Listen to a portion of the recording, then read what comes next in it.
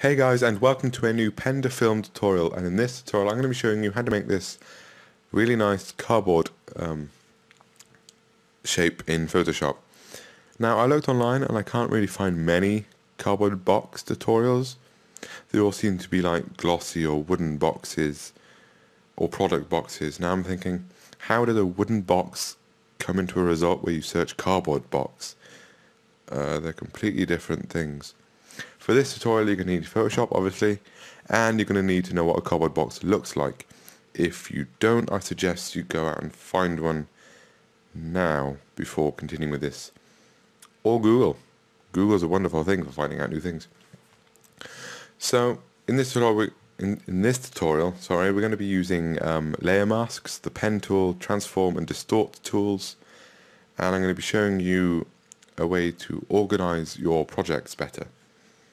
So first of all, let's go and create a new project. 500 by 500 I think will do. I'm going to name this boxiness. 72 pixels per inch, 8-bit, yep. So the first thing I'm going to do is get rid of the white background layer, because I don't like white backgrounds. So we're going to make a new group. This is how I organize. I'm going to name this one box. Make another new group inside of that and name this one sides. Sides. There we go. So we're going to make a new layer. We're going to name this one outside left. Can you guess what side of the box that's going to be on? Possibly the outside left? I don't know. So the first thing we're going to do is click on the pen tool. Make sure you have this button selected, shape layers, and you have the pen tool selected. You can use paths, but they are somewhat tedious when you've got to right click and fill path every single time you make a new one. So I've got my grid up here. You can go view, show grid, or you can hit control and the apostrophe, or in UK keyboards the @ key, because for some reason the US have it on the number 2 key. So with our outside left selected, we're going to just pick here, go across 3 and in the top left, go down 4, in, and then back up. So that's one side done. Now for some reason it's making effects on my layers. Okay, let's make another new layer. I'm going to name this one outside right. I'll give a cookie to whoever guesses what that one's going to be. Choose a different color. Across 3, top left, down 4. Yeah, that was 4. Across 3 again, and up. Again with the effects layers. Come on, seriously. Make another new layer. I'm going to bring that one down. And I'm going to name this one inside left. No, really, I will give a cookie to whoever gets this one. So we're going to just change the colors, even darker, let's say. And we're going to pick at this, go across, down, and back over. And then down again. Whoops, why do I keep doing that? Inside right. I'm not even going to bother with this joke. Yeah. Whoops. Forgot to pick my color. Let's go even darker, and then just go across, down, up, and there we go. We have the box shape sort of there. Well, it is a box. So I'm trying to get it as if the light's coming from this direction here, this way. So we're going to have this side the brightest of them all. Whoops. Let's just make this slightly darker. I'm going to pick that one slightly darker like so. And then this one is going to be darker than that one because it's more of a shadow. So there we go. Now you may notice here is a very fine line around the top and the bottom of the box where they join, where you can see through into the background. So we're going to select both the top and click on the move tool and just nudge it down 1 pixel. So that was fairly simple. Now we're going to find a texture. I'm going to go into Google, and I found this image in the Google Images. I typed in cardboard texture, and this was like in the 2nd row. So I'm going to hit copy image, bring it down, and paste into the project. I'm going to move that above the layer I want it on, and I'm going to hit Control T, right click, distort. Now you can also find this in Edit, Transform and Distort. And then I'm going to bring up my guide again, and just going to pretty much do the same as what we did, just with the texture now. It's like so. And now we can just duplicate this by hitting Control J. But first I'm going to name this outside left texture, and this one outside right texture. Now I'm going to go to Edit, Transform and Flip horizontally. So I can just drag that into place there. So with that done, we can pretty much duplicate that again, and we can name it inside left texture. Hit the move tool and just push it back. So now you're probably thinking it's overlapping everything else. How am I going to fix that? Well, you can hold Control down and click on the path for the side that it's overlapping. Just hit delete. Done. It's that simple. So we're going to do the same as we did for the outside. Duplicate that, edit, transform and flip horizontally. And then just drag it over so it fits nicely there. So there we go. You're probably wondering, wow, it's lost all of its depth now. Well, not to worry. We're just going to go and hit overlay on them all. Overlay, overlay, overlay, overlay. Now, one thing you can do with this is you could actually make a group layer and name it texture. I'm going to leave them all on overlay, overlay, overlay, go to the texture and bring down the opacity somewhat. So there we go, we've got the textures in their own folder, we've got the shape layers in their own folder as well, inside of another folder. This keeps it really well organized. Now you're probably wondering, there isn't much of a shadow inside this box when it comes to the light shining through and there's been much depth. Well, there's a really easy way you can fix that. We're going to make a new layer in the sides. I'm going to name this inside shadow. Grab our brush tool and grab a brush 150 pixels or so and 0% hardness. Now we're just going to click, make it a really dark grey if you can. There we go, 3C. And then just going to click a couple times there. And this is where the layer mask is going to come in handy, because we don't want that over there on the outside of the box. It ruins the illusion. So whilst clicking on the inside shadow layer here, I'm going to click on this, create layer mask. It's a square with a white circle in the middle. And now we're going to click on the texture, layer mask, sorry, which is the white square here. Click the pen tool, bring up the grid, and we're just going to make sure it's on path this time. And we're just going to go around the outline of the outside of the box, like so.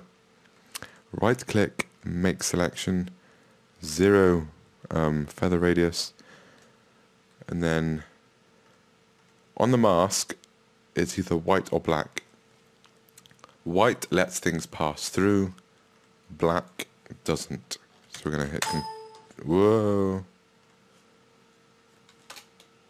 oops, there we go.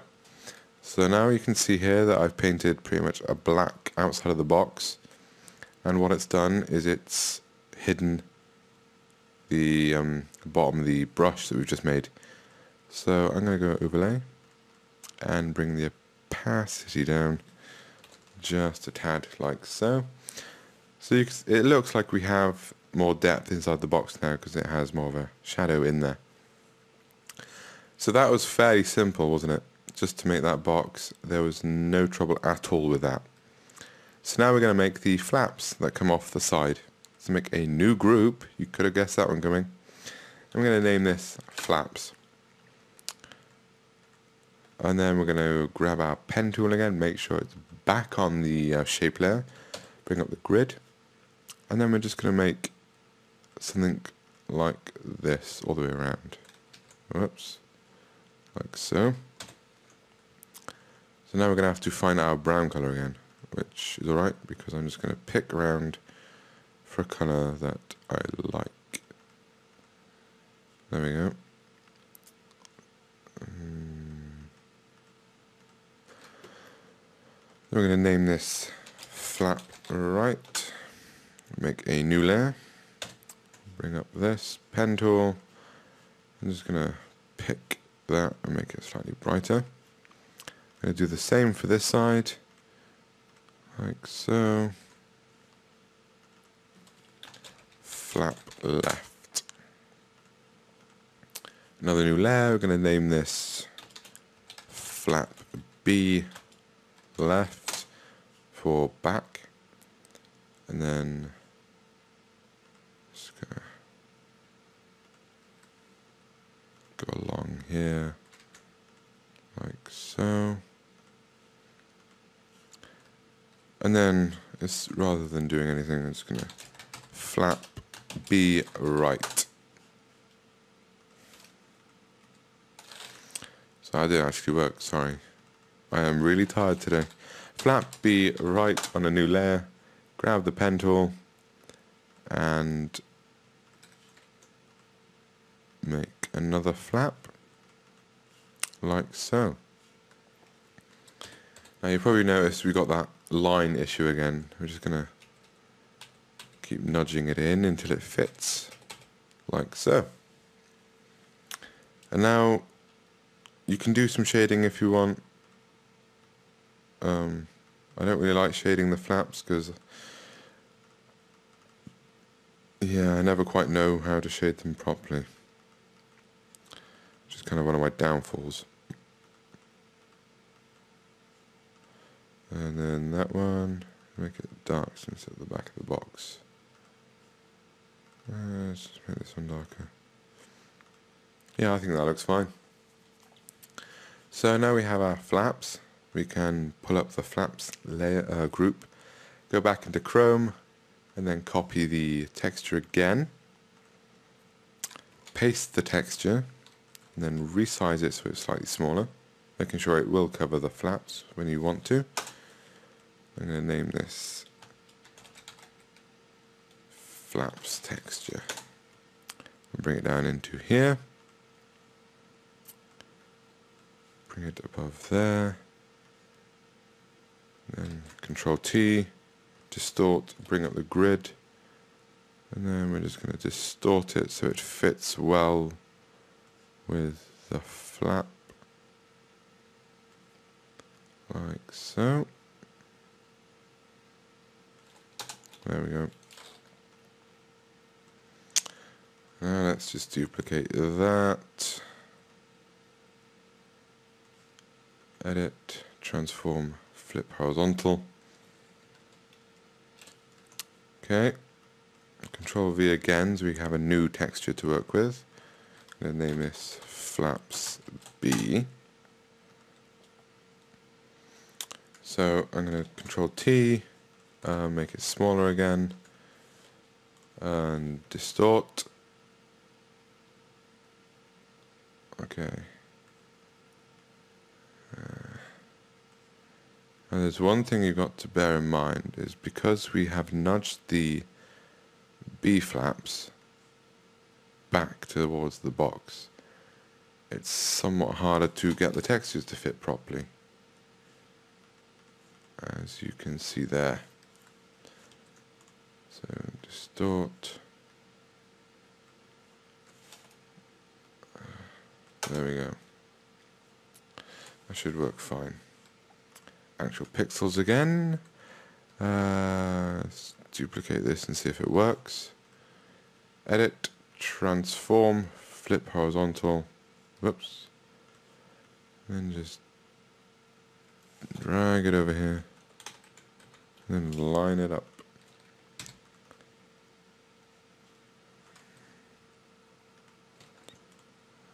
Distort.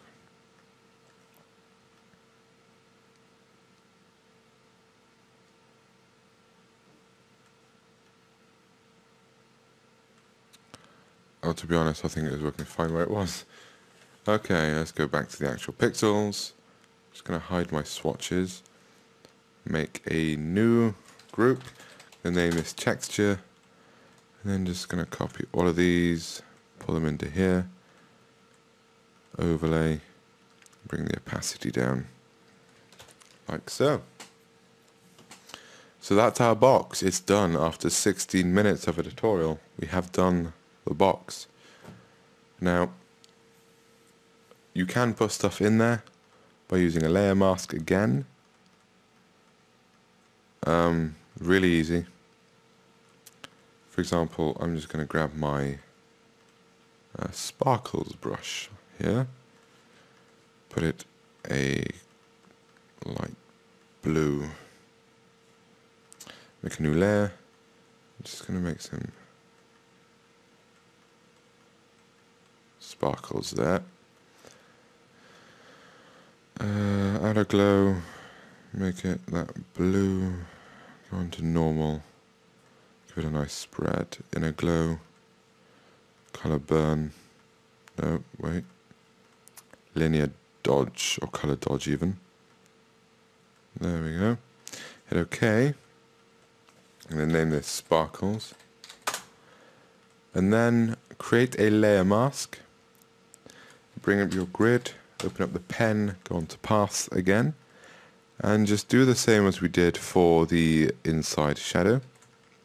Just go around the box, up, make selection, OK, and then hide it by painting it black again. It's that simple to do, really. Just going to nudge that down, make a gradient for the background. Let's go for Mighty Slate. Bring that down. I'm going to copy that color actually. Oops. Go into here. Make it lighter. Oops. Full opacity. Reverse. Radial.